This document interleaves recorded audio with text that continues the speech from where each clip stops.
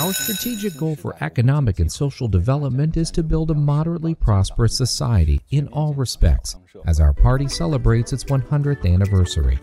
From the ethics and laws classes we had in primary school to political classes in universities, the concept of a moderately prosperous life and society has always been with us.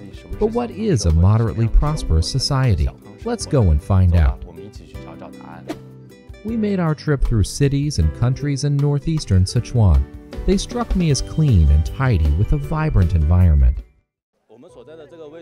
We are now at the Mount Gaoding mining area. There were 12 mines.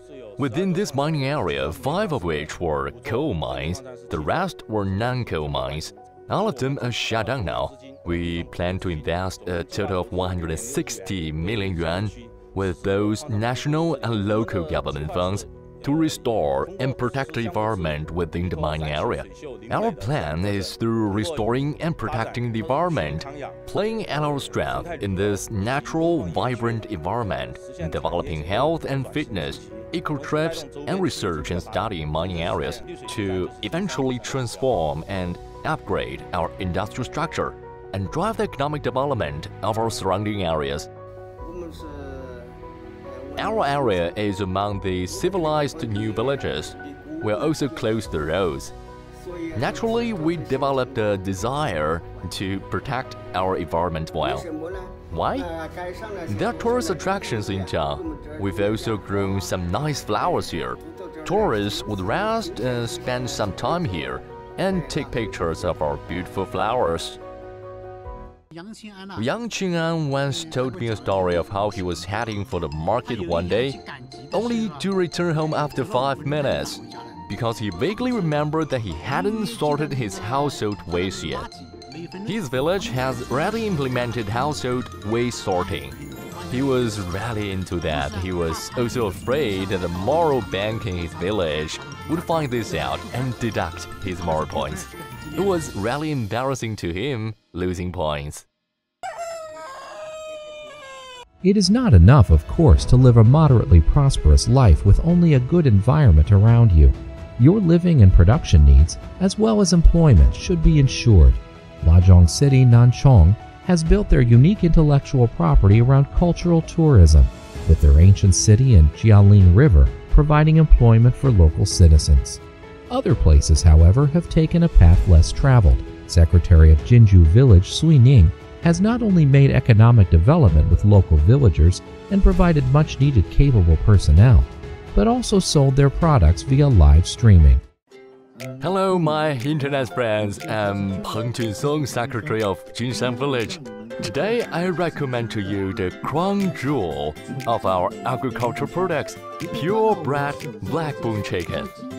As you can see, our chickens are rather vigorous, with their abundant melanin and collagen. They will make you say, "Oh my god, this is so good! Come on, order them now!" As you can see, their residence is behind me, this elevated cabin.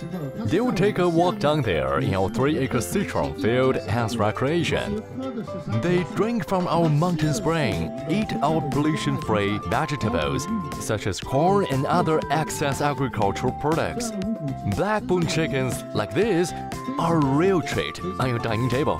Please feel free to contact me if you would like to make a purchase. The urban and rural environment that we live in have been improved now. Our wallets are fuller. There were also those who believed that a happy and joyful life for children is living the moderately prosperous life.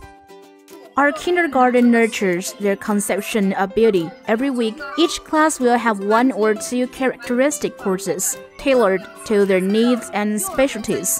With its confined environment, a kindergarten provides to children a relaxed, joyous, and free environment to study in, as well as keeping them abundantly supplied. In environments such as this, we encourage children to make creations to their liking, to realize their imaginations, and cultivate their perception of beauty. Government-run kindergartens in Guang'an are pretty well occupied now. Most of them are fully occupied actually. Guang'an government are still trying their best to establish more government-owned kindergartens. 在川东北 Throughout our journey in northeast Sichuan, I have made many acquaintances, as well enjoying many conversations. When asked, what is your idea of living a moderately prosperous life, most will give their answer as this: life as we're living is our moderately prosperous life. With smiles on their faces, I think I know what a moderately prosperous life means.